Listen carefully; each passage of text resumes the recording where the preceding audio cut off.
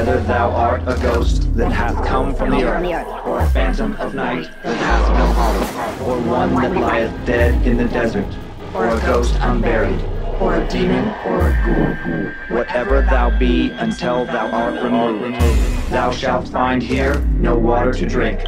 Thou shalt not stretch forth thy hand to our own. Into our house enter thou not. Through our fence break through thou not.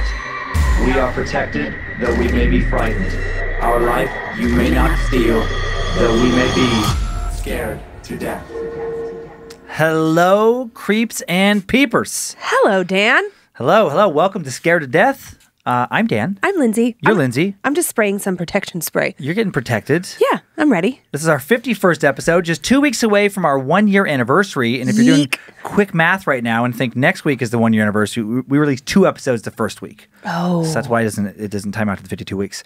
The true 1-year anniversary of the show is September 17th. Mm-hmm. Closest Tuesday night to that is September 15th. So that's when we're going to celebrate 1 year. So many... so many little things. So many things to keep track of, Dan. I was just going off 52 episodes is a year. Mm-hmm. You didn't tell me about all that other math. All right, had a little extra math in there. Eek. So thanks for letting us do it for that long. Sweet long sleeve sweatshirt in the store today at badmagicmerch.com. Coffee, caps, and creeps is the shirt, the sweatshirt. And it's very cool. You know, I love a sweatshirt. You do. You love to get cozy.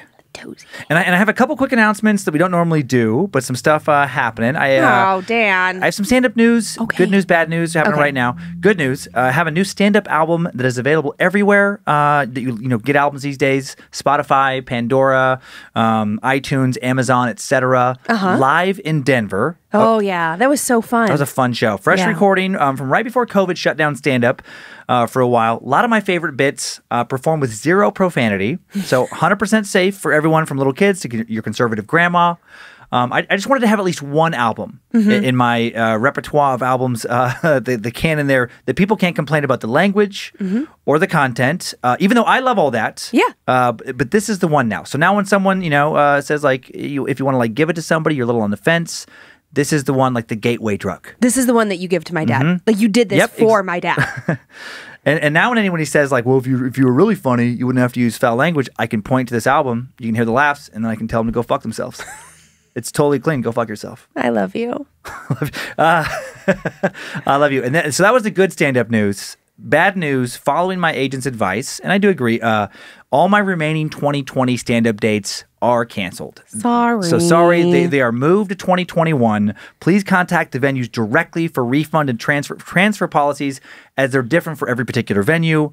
Hate to do this, but it's the call I need to make. I'm not worried about catching COVID and dying, just with my age and kind of no underlying conditions. What I'm worried about is getting stuck somewhere. I'm worried about being away from my family, away from my studio, getting the COVID, and then having to go to the hospital by myself, away from home, and then not being able to get back home very easily, because it has happened to some of my stand-up friends. One person had to rent a private plane because they got kicked out of their hotel because they were positive. They couldn't get on a domestic flight because they were positive, and they needed to get home. And we can't afford a private jet, so So I just and I can't until things settle down and you can consistently perform stand up the only way I've ever done it. The only way I want to do it going forward.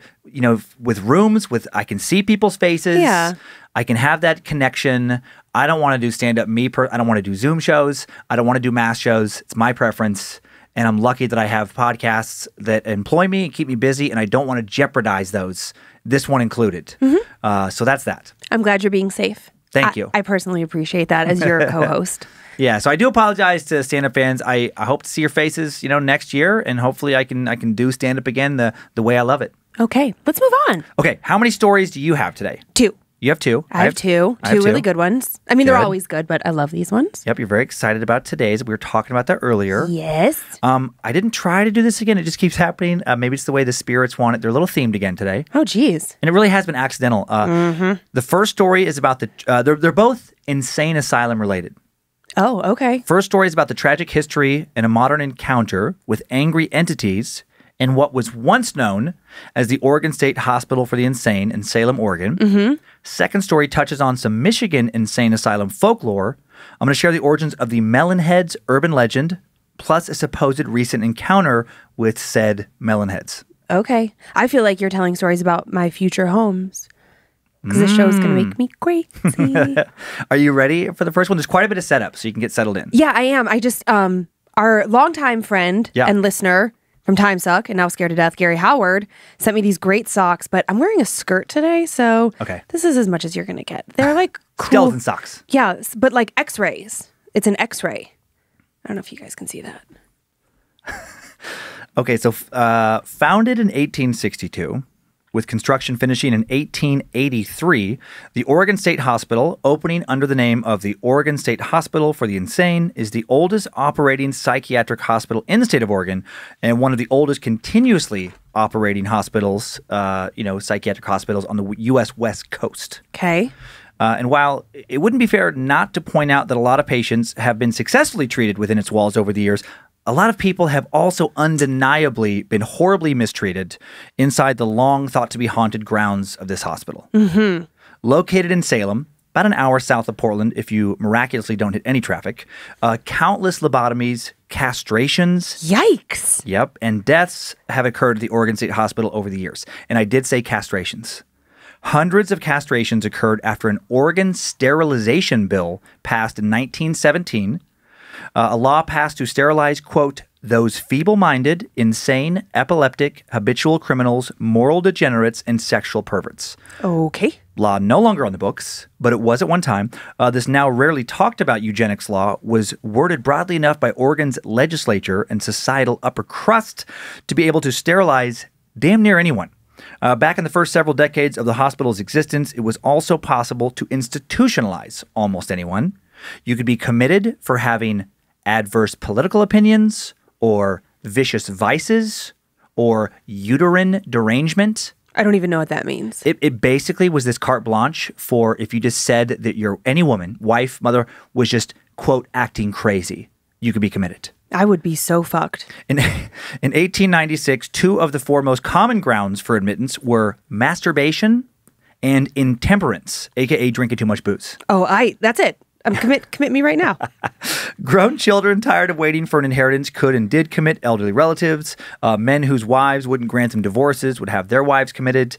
Controlling parents whose children didn't do as they were told had them committed.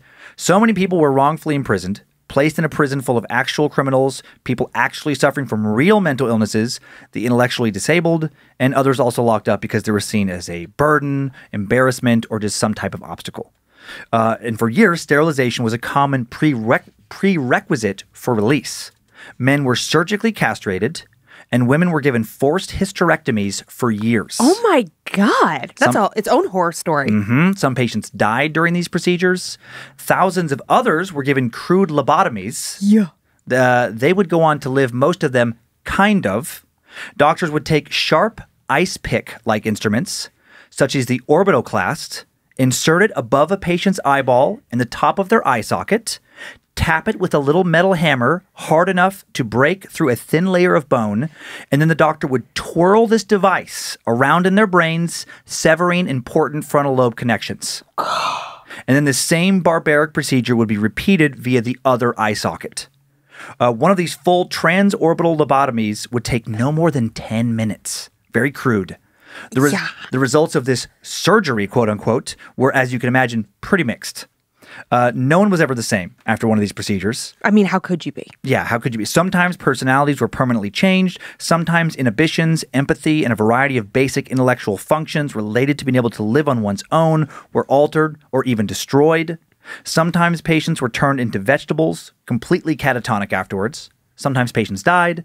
The most common, widely reported long-term side effect of this procedure was significantly decreased intellectual functioning, often described as mental dullness. I mean, duh. Yeah, the ice pick lobotomy was a more medieval torture than it was a surgical procedure.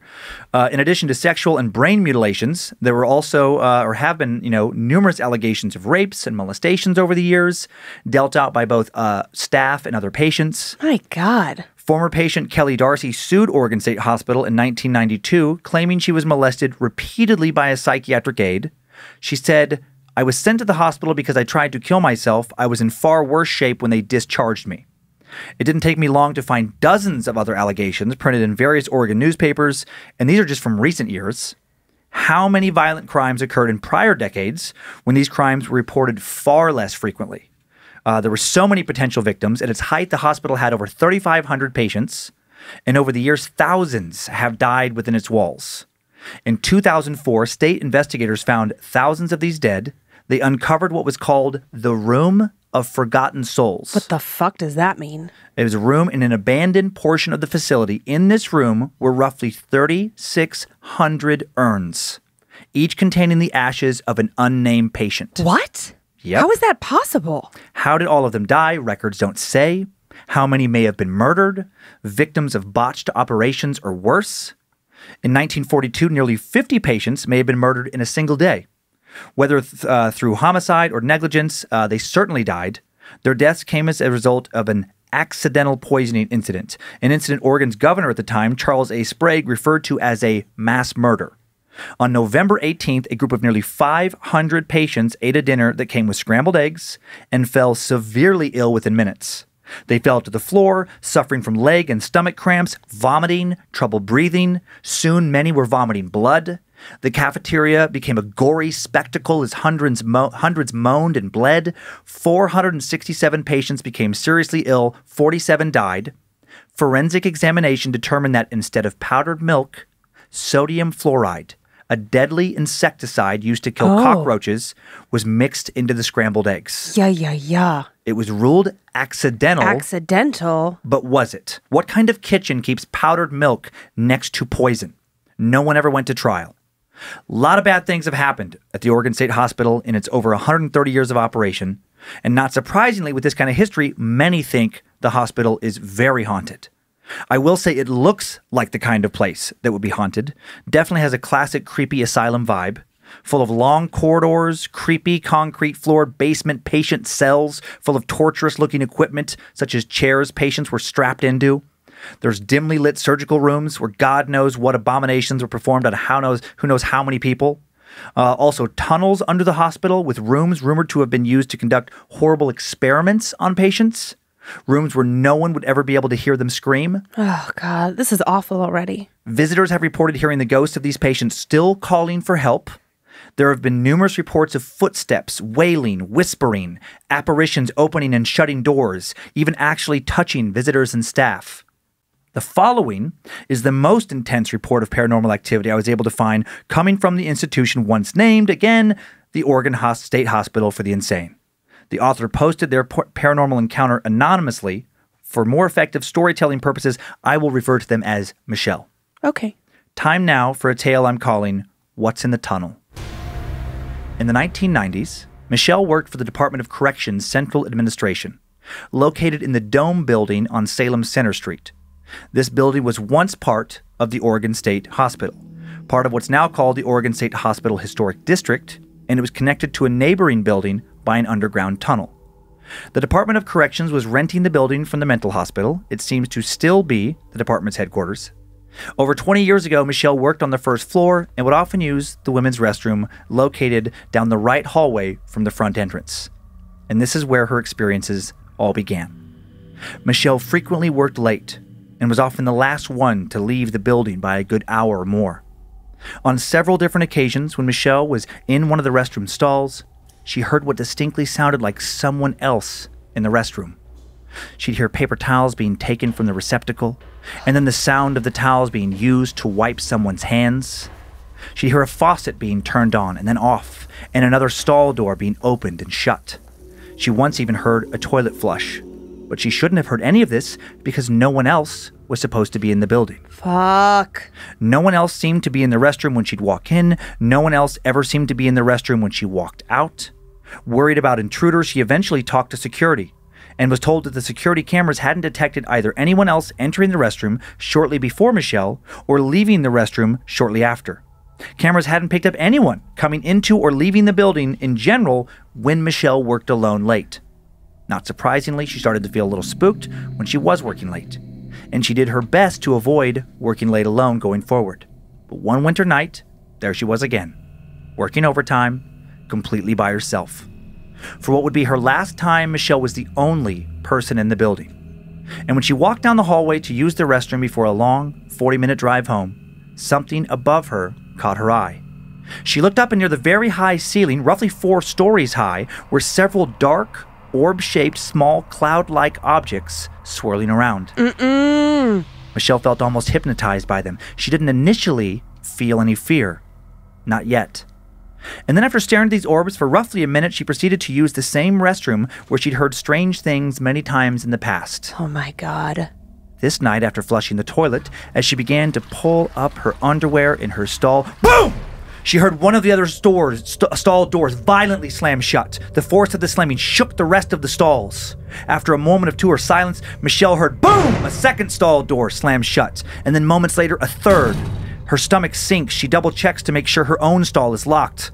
She breathes as quietly as she can to listen for more sounds. It's eerily silent. She begins to slowly lower herself to the stall floor, where she can peek underneath the divider to find out how many other stalls are occupied. And just when her face nearly touches the floor, suddenly all the stall doors fling open at once, including her own just locked door.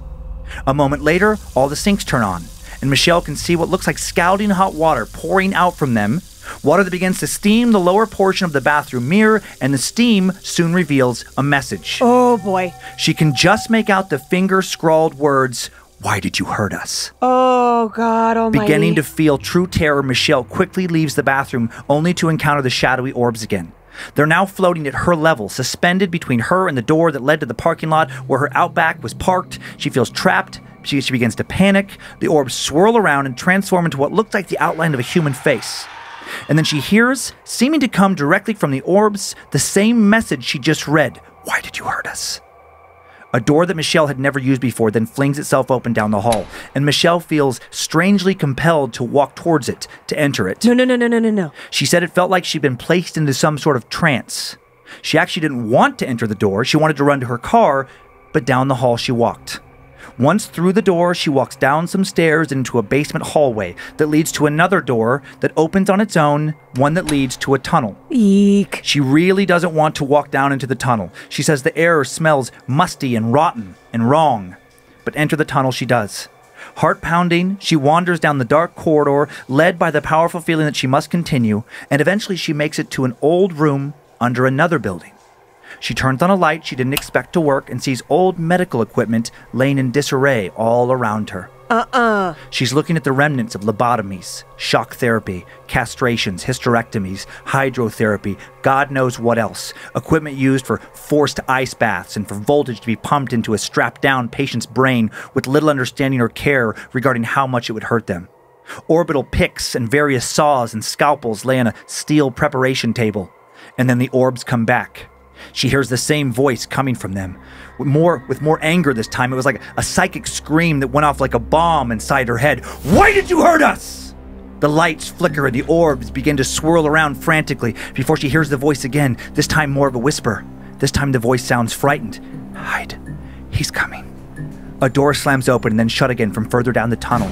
The sound and a feeling associated with whatever is in the hall finally snaps Michelle out of her trance. She hears footsteps. It sounds like they belong to someone big, someone walking briskly. It sounds like they're pushing some sort of cart or maybe a wheelchair. She can hear the squeak of its rusty wheels rolling unevenly on the floor. Michelle begins to run. She runs as fast as she can back towards the dome building. She can hear someone following her. She imagines whoever it was grabbing her, restraining her, dragging her back to the surgery room. She imagines being cut into and probed and violated in a variety of heinous ways. It feels so incredibly real what she's imagining. It feels like someone else's memories have been forced inside her head. Michelle runs faster. She runs up the stairs, back into the hall that led to the exit near the bathroom, and then she freezes. What appears to be a real teen girl is standing in the hall by the door. Michelle had planned to open this door and use it to flee outside. The girl staring down at the floor, hair over her face, wearing some type of old medical gown. Oh, God. As Michelle stares at her, she can hear whoever was following her down the tunnel quickly coming up the stairs. No, go. The girl looks up and locks eyes with Michelle. Michelle can barely see her face as she slowly walks backwards, or towards both her and the exit, quickly glancing over her shoulder backwards every few moments towards the door that led downstairs, towards where she could hear something quickly approaching. The girl Michelle stares at whispers in the same voice she'd heard from the orbs, "Why did you hurt us?" Michelle stammers, honey, I didn't hurt anyone. I didn't even... And then more of the girl's hair moves away from her face on its own, and Michelle sees the face of pure rage. The girl now yells in a much deeper and more powerful voice, why did you hurt us? And then with a smile, he'll tear you apart. With that, Michelle stops staring and runs for the door. Closing her eyes, she passes right by whatever this girl was. The door opens and she runs outside. She briefly thinks about returning to at least lock the door, and instead quickly decides she'll call security when she gets home and tell them about having problems locking it. She runs to her car, she speeds out of the parking lot faster than she'd ever left it before. And while she didn't quit and never return, she did never stay late again. If she had any extra work to do going forward, she came in early. Anything she couldn't get done by quitting time, she took home. Over the following few years, before eventually moving to Portland and landing a new job, Michelle heard several other employees tell stories of working in the building by themselves. Other employees told tales of hearing doors slamming, keys rattling, lights turning on and off, and she thinks at least one other employee had an encounter with the same spirit or spirits that she did in that same bathroom where the horrible night began. Michelle asked him a few questions about his encounter, but when she brought up the girl she'd seen before running out the door, he suddenly didn't want to talk about it anymore. Michelle couldn't blame him. Outside of writing down and posting this account, she doesn't want to talk about it anymore either. Mother of God. Yeah. Yeah. Creepy one, right? Oh my gosh. I really, really felt that. Like deep in my stomach. I have a tummy ache. Ah. Check out, this is not going to make it better. These pictures. Okay. This first picture, and these pictures, by the way, what the fuck is that? We're going to be putting these pictures, they'll be out on Instagram going forward when the episode drops. So for listeners, you can just check out this for all of our audio listeners only. You can check Instagram and Facebook at Scared to Death Podcast to see these pictures. This first is a early 20th century lobotomy kit. So that's that little hammer I was talking about. The pick and the... Mm-hmm. And that's the basically an ice pick, a medical ice pick. Yes. I would like one of those for my birthday. What are you going to do with it? I would never sleep if I knew you had one of those on your side of the bed. Oh my God. I would never sleep if I knew I had that. This next picture is a diagram of how this thing worked. Just sticking that thing up into somebody's brain very crudely. This went on. Thousands of people had this done across America, and I'm sure many more across the world. Do they pull the eyelid forward and then go up underneath it? They just go up underneath your eyelids and then just right into your brain with that little hammer. They hammer a pick into your brain. That literally makes me sweaty. Like I'm like, it's terrible. It's terrible. Okay, fine. Whew. Okay, this next picture, late 19th century artist sketch of the hospital when it first opened. Big and scary. Big institution. Recent picture, this next one, the Oregon State Hospital's main building. I mean, classic, like asylum, like out of a horror movie. Yeah, I mean, unfortunately, there's nothing you can tell me to not make me think that that's a creepy fucking building. Right. Well, this next is creepy. This is one of the many underground rooms. Get out of here. Just where no one could hear you in a room like that. Just big, thick concrete walls. I know that that's like rust on the walls. No windows, but it just feels like blood. Like blood, yeah. This next one's an underground hallway. No, thank you. No, thank you. And then this one more picture, a super creepy underground hallway. It's just like, there's so many pictures of this place where just different like lighting. That green glow. Yeah. Water piling in the corners. And then before, so I don't forget. Pooling. Random trivia about this. The Oregon State Hospital was actually used as a location for the 1975 Jack Nicholson film, One Flew Over the Cuckoo's Nest. Oh. Mm-hmm. The book the film was based on was set inside this same hospital. Well, I mean, do you need more explanation than that? Okay, so, our studio is in a shared office space. Mm-hmm. And every time I go into that fucking bathroom, I'm like, I literally am always like, look at okay, there's no one else in here. I do a little check, but there are so many times that I'm in there that it just, especially when we're working late, no one else is in the building. Do you remember? It wasn't that long ago that I made you come into the women's bathroom with me. Because I remember. I don't know what I was reading or working on that night that had me spooked out. Yep. Yeah, but that bathroom actually, when you did the Annalise Michelle Timesuck, that was the beginning of me feeling uncomfortable in that bathroom. And ever since then, it just never feels good to me. I don't like to be in there by myself. Yeah, I have a whole system in there. It's rather embarrassing, but... Yeek. Well, I do have a question for you. Yes. Did that girl win her lawsuit? In the setup, do you know? I don't know, but yeah, I know what you're talking about. I believe she did. Sarah something, I think. Mm-hmm. Yeah, and there was, and I didn't want to go too heavy on that part of it, but what was crazy is there was, there has been a lot of patients, coming out, but that was one of many lawsuits. So, and yet it's still open and... Well, it's still open. It's state ran. So it's like, and I'm sure there were people that were fired. There was different things. I mean, I know there were from reading some of that. There were people charged. People went to jail over, different things. But I just think like all the articles I found were like the 90s going forward. That was going to be my next question. Mm-hmm. They were all like, quick. And back, in the 20s, 30s, 40s. I mean, it's so sad to say, and this next story we're going to talk about touches on this, but people were seeing, and I know this from doing a lot of Timesuck research on, asylum-related topics, a lot of people were seen as very disposable, and they were put in these asylums, like all the urns full of ashes. Yeah, and their families 100% completely abandoned them. Never came to visit. They put them there, and they never ever checked on what happened to them. Yeah, and then the people knew this, and these people would just die in there. They would be thrown in mass graves. They would be put in unmarked graves, just thrown in urns.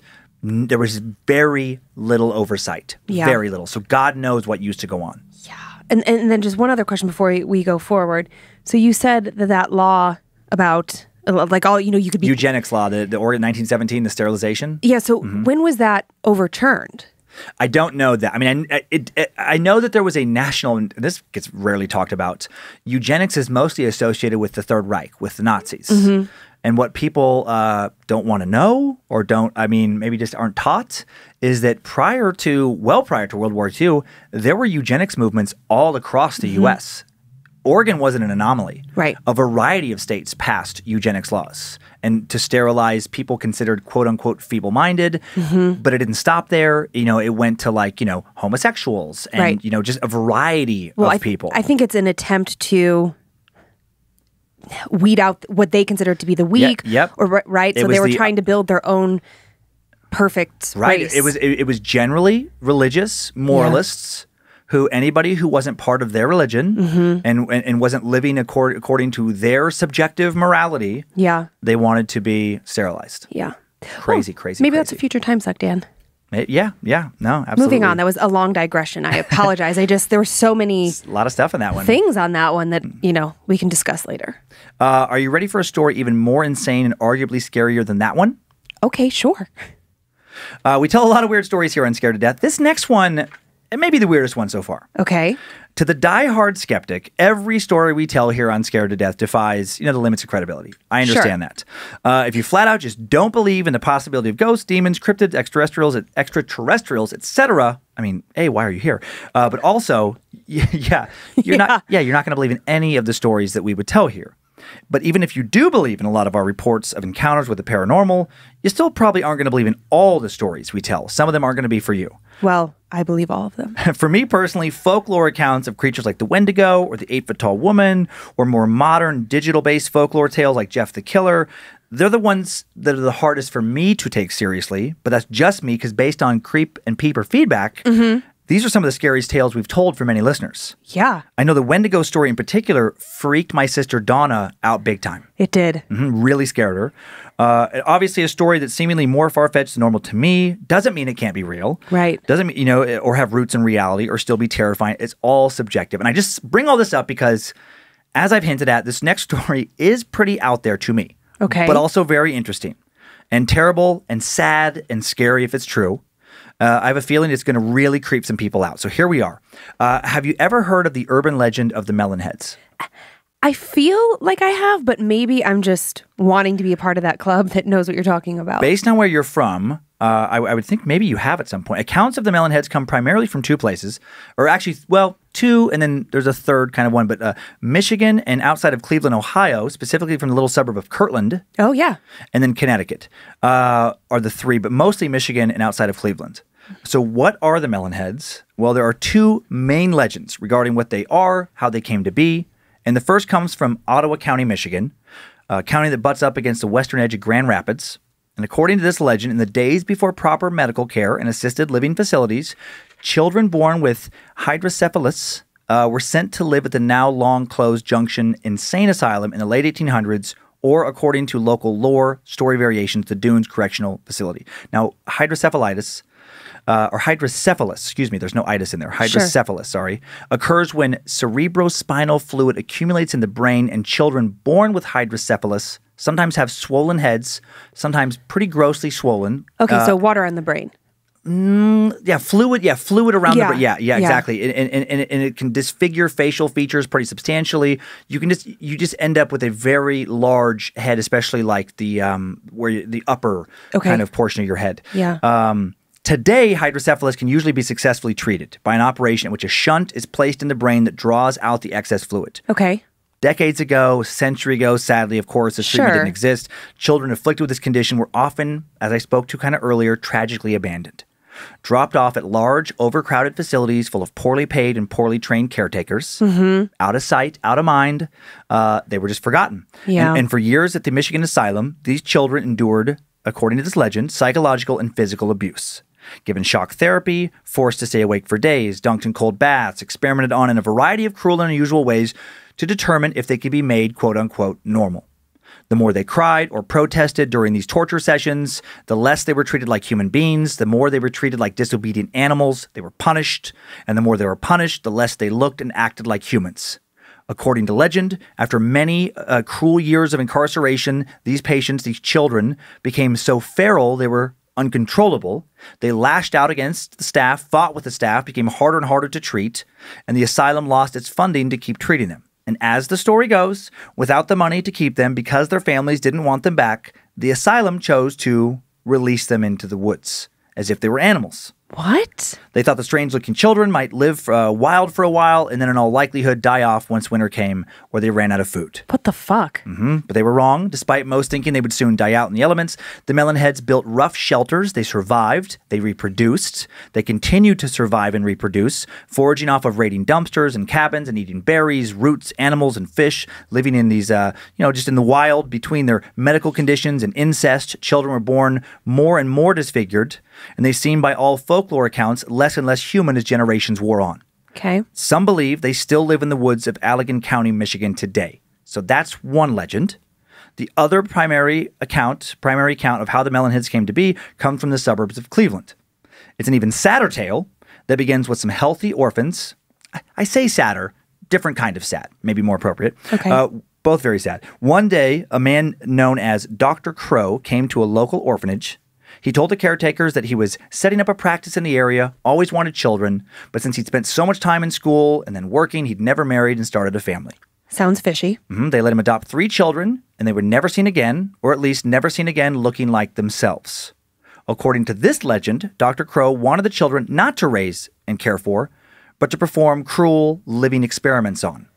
Similar to the previous asylum story, Dr. Crow tortured these children for years with strange treatments to satisfy his own sadism and disturbing scientific curiosity. Eventually, the children became hairless creatures with malformed bodies, weak, emaciated to the point of looking skeletal. Finally, one day, the orphans decided to fight back.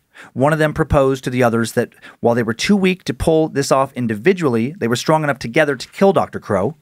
That night after Crow went to bed, the orphans wiggled out of their restraints, and while 2 of them held the doctor down, the third slit his throat and then proceeded to stab Dr. Crow over and over until he was most certainly dead. Victory! After killing Dr. Crow, they then destroyed his house of horrors, setting the home on fire. Good. And retreating into the nearby woods. Police figured that eventually the children would either die or turn themselves in, and they were wrong. These children had already learned how to survive on just the barest of resources and in the grimmest of circumstances. And according to this legend, these children were never heard from again for decades, and then Melon Head sightings began to be reported more recently. To this day, they allegedly live in the forest near Crybaby Bridge, surviving on animals and maybe occasionally murdering someone who ends up on a missing persons list. And now that we know the basic, most common origin legends, let's get to today's recent supposed encounter. Time now for a tale called Attacked in the Woods. Tony was driving down Chillicothe Road in Chardon, Ohio, a little 5,000-person town 30 miles east of downtown Cleveland. You got those all correct. Okay, good. When he saw him, now 18 years old and a senior in high school, Tony'd heard stories about the Melon Heads since he was 5. And now he couldn't believe his own eyes. He was impossibly watching one running alongside his car in the ditch by the road. He was driving down a section of road with farm fields on both sides with an irrigation ditch separating the road from the fields. That's where Tony spotted him. He looked out his window and realized all the stories he'd heard growing up about the Melon Heads were true. Tony was amazed. He must have been running almost 30 miles an hour. He was wearing ripped brown pants and a white shirt with a few red stains. Tony estimated he was around 5'7", light brown skin, a large head, 2 holes where his ears should have been. As Tony's car rounded a curve in the road, the Melon Head jumped out onto the road. Tony swerved to miss him, jumped the ditch, crashed his car, slamming it into a muddy embankment. Shocked but uninjured, he did a quick survey of the land around him, and the Melon Head was nowhere to be found. He slowly got out of his wrecked car. And still scanning the area around him for the Melon Head, he also surveyed his Honda for damage and could tell there was no way he was going to be driving himself home. He didn't think there was any major structural damage to the car, just a smashed up front bumper and mashed grille he knew he could get parts for from a scrapyard, but he was stuck too deeply in the mud to get out on his own. So he called his buddy Paul instead of calling his parents. He'd rather have them not know he'd gotten into a car accident if he could help it. At least not right away. Paul's old Silverado had a winch and should be able to pull him out no problem. Paul answered the phone. Tony told him the whole crazy story. Paul laughed about the Melon Head sighting and asked Tony if he'd crashed because he was drunk or high. And then as Tony started to explain how he was 100% sober and not hallucinating and for sure had, I know, just seen a man who looked exactly like the stories they'd heard his children, Paul heard his friend cry out in pain. "Shit!" Tony yelled. "Ah! I'm bleeding! Someone just threw a rock and hit me in the fucking head!" Tony spun around and saw the man he'd seen running alongside the ditch, now standing next to a tree, 30, 40 yards away at the edge of some woods that butted up against the farmland where he'd crashed his car. Tony told Paul to hurry. He had to go. Then he hung up the phone and started to slowly walk back to his car.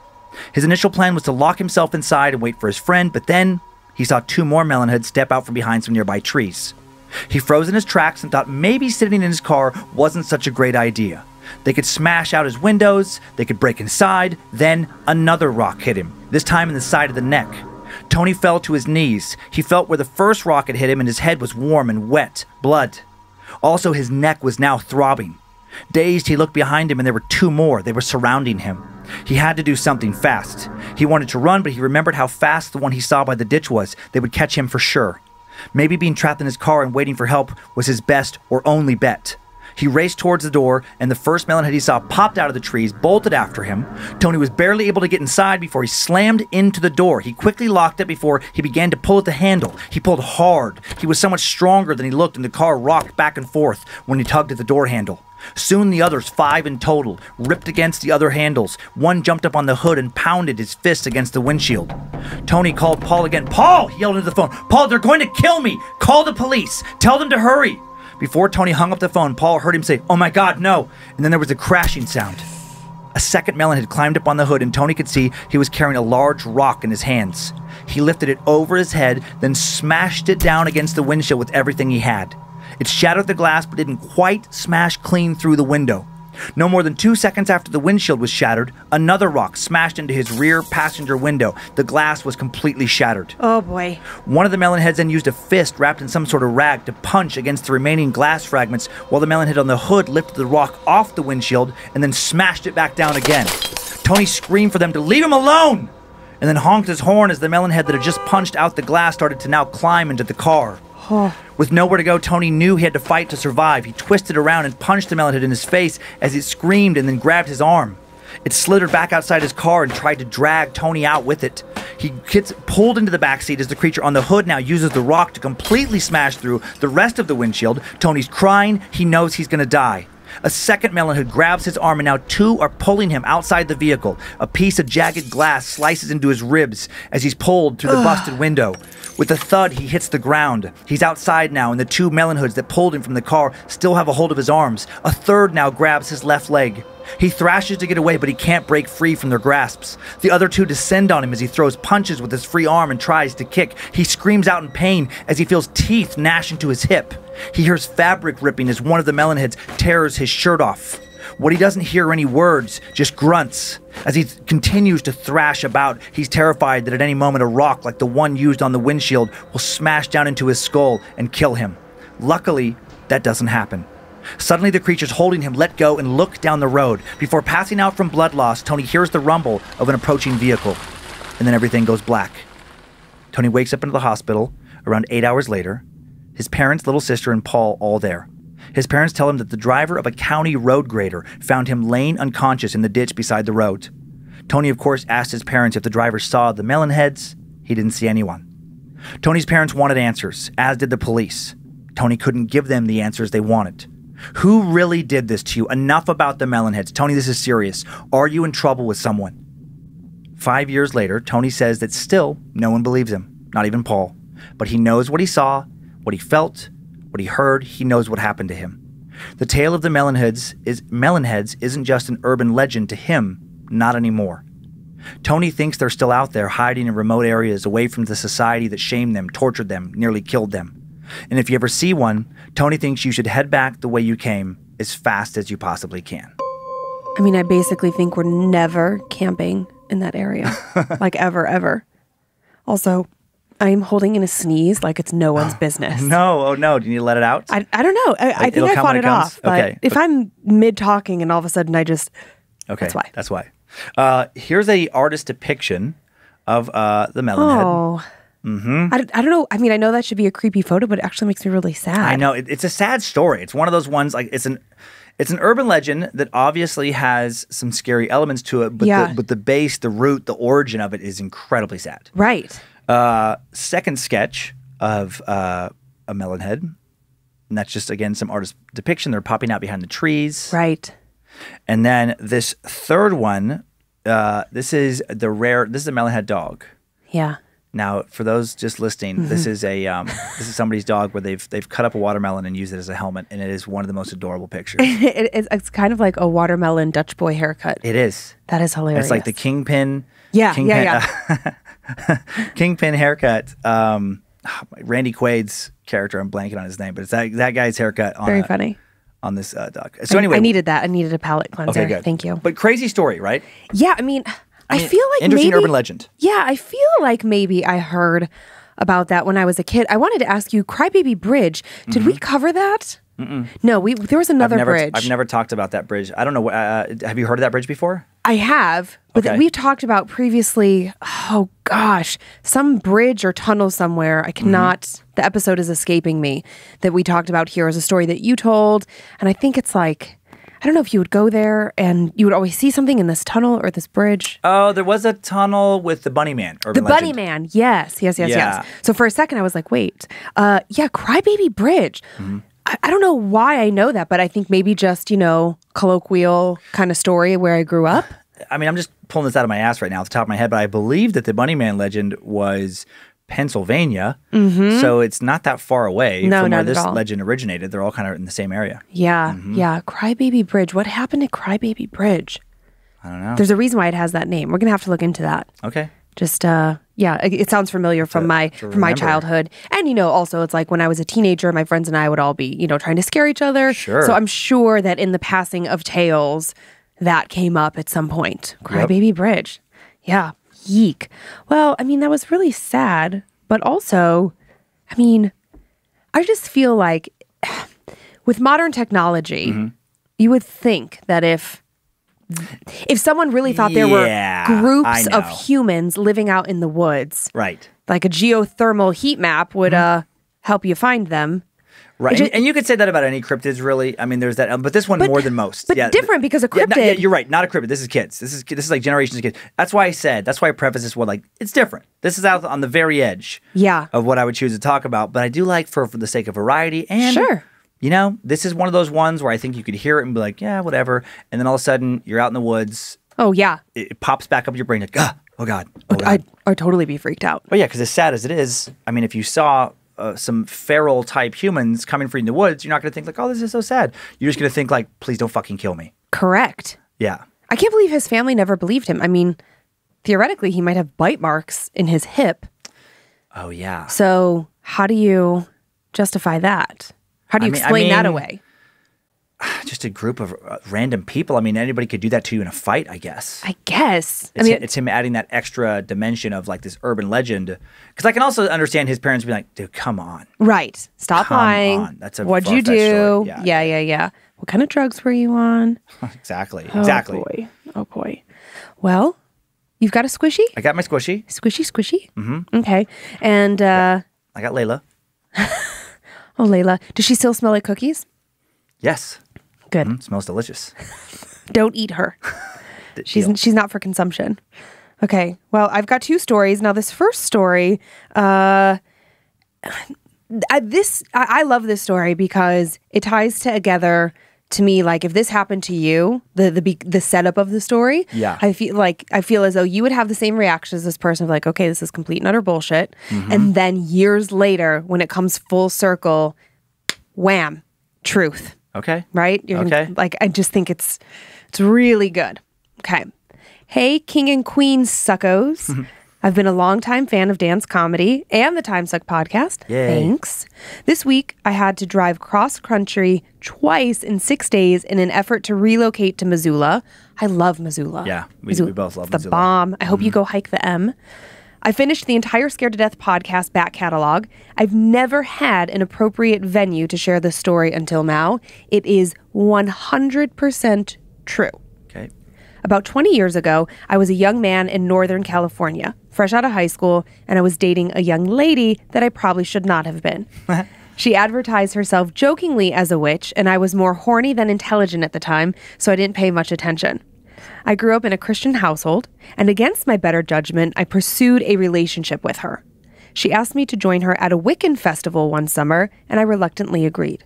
At the time, I thought that I didn't have any right to judge her beliefs if I expected her to let me have my beliefs. Agreed.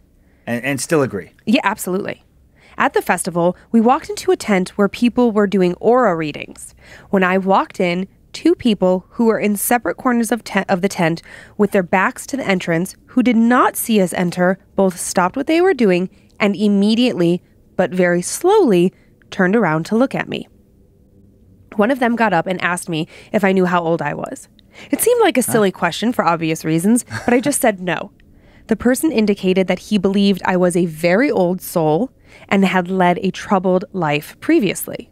He then proceeded to tell me that I was a leader of a small village on a riverbank and had fallen in love with a young maiden on the opposite side of the river.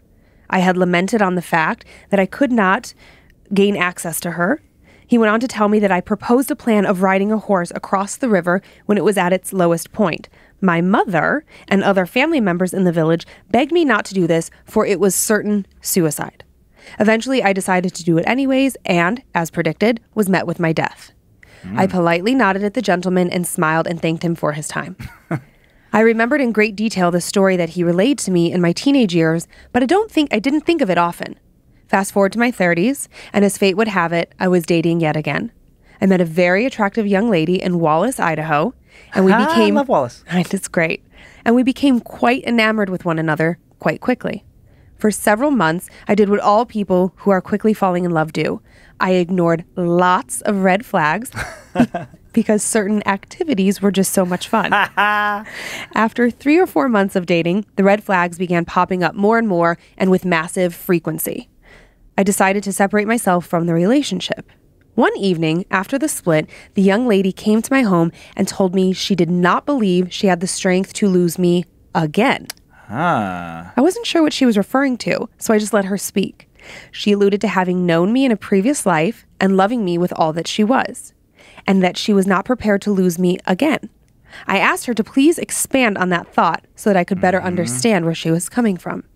She very calmly and with certain eyes said the words, "I had to watch you drown once, and I will not do it again." Weird. I stared at her in disbelief and did not say anything. She then added, "You were so stubborn then, and you have not changed. You would think that you would have learned to listen to your family and friends." After changing my pants for obvious reasons, the girl that I had been dating relayed word for word, detail for detail, the exact thing that the man at the Wiccan festival had told me over 20 years prior. Weird. She even paid close attention to the markings and colors of the horse I had supposedly been riding when I drowned. I still consider myself a devout Christian, but I also consider myself intelligent and capable of rational thought, which means I take every bit of information that comes to me into account regardless of the source, and I make every attempt possible to use critical thinking skills to analyze it. I have no explanation for this. Your nomadic friend. That's pretty weird. Isn't that weird? I feel like if you went to a Wiccan festival and someone asked you how old you were, like you would have the exact same, like, okay, let me, humor this person. Sure. But then if years later, 20 years later, someone who didn't know that story comes back to you and relays it verbatim. Right. How the F is that possible? Yeah, I don't know. My brain wants to be like, did you mention some of this to her or something? But he would remember that. Of course. And if you really didn't share this information with somebody and they told you those because that's so random. Mm-hmm. And then to relay those same very specific details, I don't know what I would make of all that. It's very peculiar. I'm sure he's going to think about that off and on for the rest of his life. Absolutely. And I love that he even calls himself out as a devout Christian because it's like he's letting us know that, it goes against his this is not part of his belief system. Core beliefs. Right. Yeah. Interesting, right? That's going to mess with his head forever. I think it's going to mess with my head. Mm-hmm. Yeah, very, very, very interesting. Yeah. Like that was a good different tale. Just makes you want. Yeah, just speaking to what else is out there that science doesn't understand. Mm-hmm. Are you ready for one more? I am. I like that one. Yeah. Okay. So I like them all, but yeah. Yeah. No, I know. I thought that one was very interesting. Mm-hmm. This is an interesting story, also out of Michigan. Okay. Okay. So let's go back to Michigan. Mm-hmm. So our writer starts with, "Hello, and thank you for reading my story. A little bit of background on my neighborhood. We were one of the first families to move into a new subdivision built in 1969, 1970, about 20 miles from Detroit. Our yard was nothing but lumps of dirt and clay, and when my dad was leveling and digging out the front yard, he found many Indian arrowheads. As a 7-year-old, with the imagination of my friends, we pretended that cowboys and American Indians fought there, never actually realizing that we could have been right. There were plenty of American Indians and settlers, just not cowboys." Fast forward to the mid-1980s. My older sister bought a house in the same neighborhood. I moved in with her and her husband as he works the night shift, and my sister didn't like to be alone. So here we are, just the two of us, hanging out one night. I was sitting in the living room when I heard footsteps coming down the hall. I just assumed it was my sister, and without looking up, I said something to her, but she didn't answer. I repeated myself, but still, she didn't answer me. I then looked up to see no one was there. How weird. I had clearly just heard her walk down the hall. A couple minutes later, my sister comes walking through the front door saying that she had been at the neighbor's. Was it my imagination? The same thing happened every night. There would be the sound of footsteps coming down the hall, but then no one would be there. I wasn't the only one who heard it either. Mm-hmm. My dad heard it happen as well. We all started joking that there was a ghost in the house. Over the next few weeks, other strange things started to happen to me. Every time I was in the kitchen and I would hang up the hand towel, it would mysteriously and inexplicably fall down. Even if I made sure it was hung up evenly with no reason to fall, I would hang it up, turn around, and I would hear it fall to the floor. Weird. So peculiar. Items started to disappear. The TV remote disappeared for 2 days. We tore the living room apart and could not find it anywhere. And then one morning, boom, there it was, just lying on the couch. And of course, the footsteps continued. Every night, footsteps. One evening, my sister and I were in the kitchen and the hand towel fell to the floor yet again. I looked up my sister and said, "You know that one day we're going to look up and a ghost will just be standing right there staring at us," while I pointed to the laundry room door. I made a face at her all silly-like, and we shared a good laugh over the made-up scenario. During the summertime, we would have all the windows open. At night, I would put on a fan in my window to get that lovely summer breeze that lulls you to sleep. One night, I was awakened by a rustling sound, like papers being crumpled. We had just gotten 2 kittens, and so I assumed it was just one of them getting into a bag in my room. I opened my eyes and saw someone walking out of my room. I thought it was my sister looking for the kittens in my room or something of that sort. I laid there, waiting to go back to sleep, when a girl stomped into my room, stood at the foot of my bed, turned towards me, and then stared at me, making the exact same face I had made at my sister just a few nights before when we were joking about a ghost in the kitchen. It was like she was mad about me mocking her, and so she was mocking me in return. She then turned around and started to stomp out of my room, only to turn around and make that same face at me again. Mm-hmm. She kept doing this little routine, like a child throwing a fit. She would stomp a little bit on her way out of the room, then turn back around and make this smirking face at me. She kept doing this over and over, inching her way out of my bedroom until she walked through the door entirely out of my room. I was petrified. I thought, if she comes back in here, I will surely die of fright. I laid there, not moving, and oh so scared. The next thing I remembered, I was waking up in the morning and jumping out of bed. My parents were visiting, and I was hysterically telling them what had happened.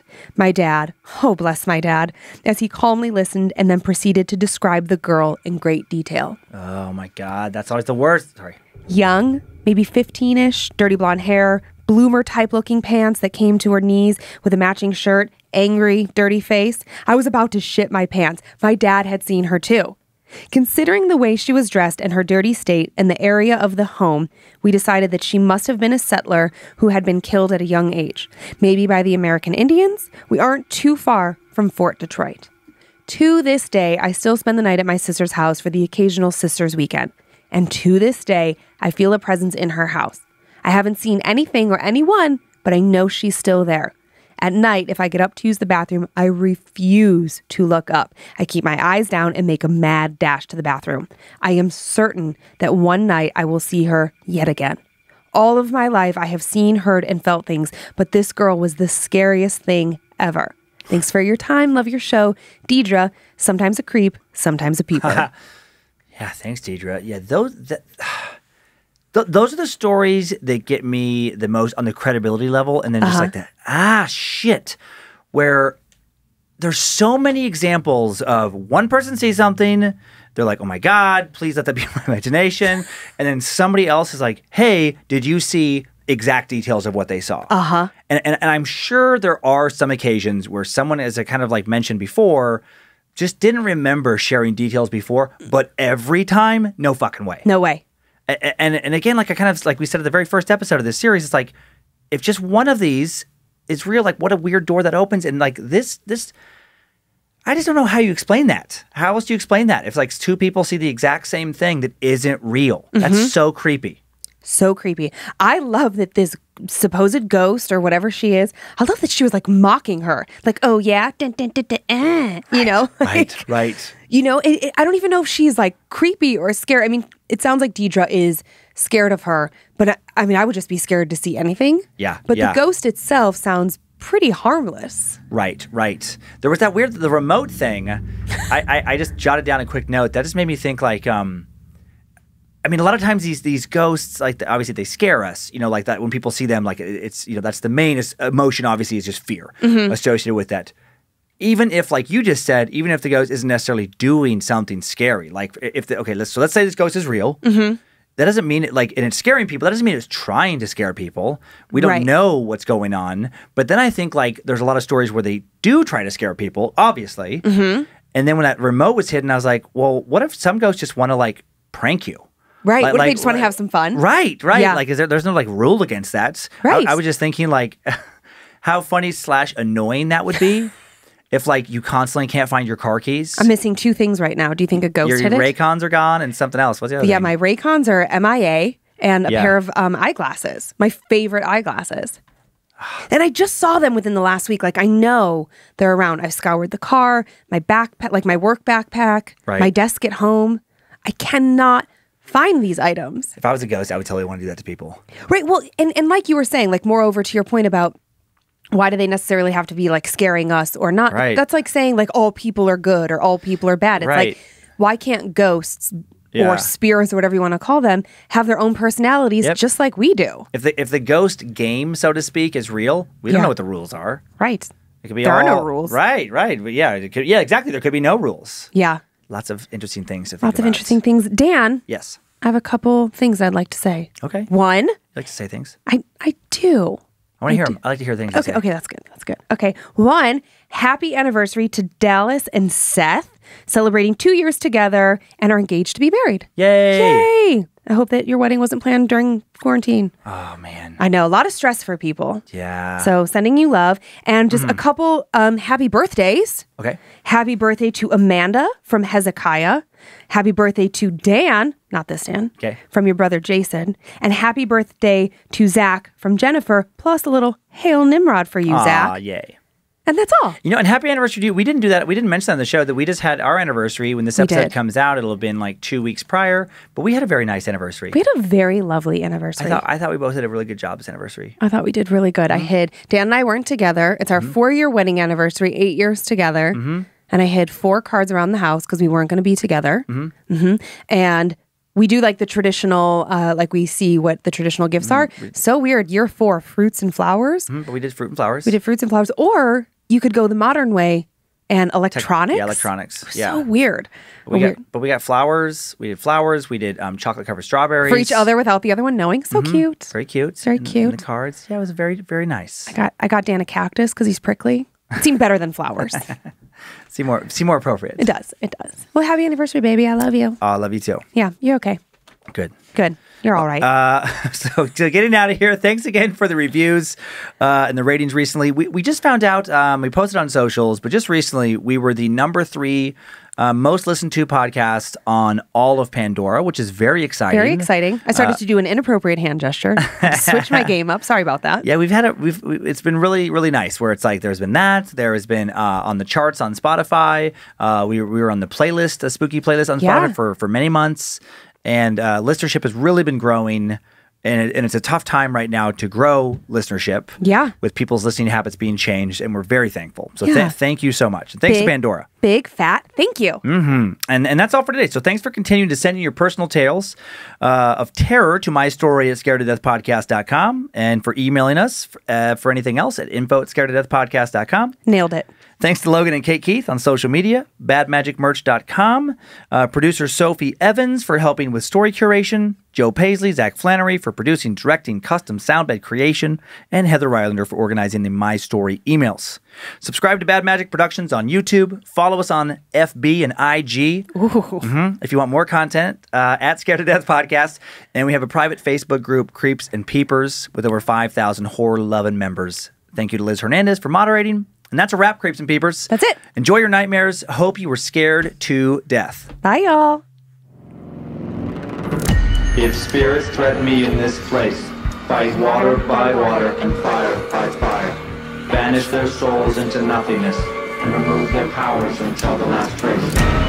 Let these evil beings flee through time and space. Evil may pass through, but hath no home here within, scared to death.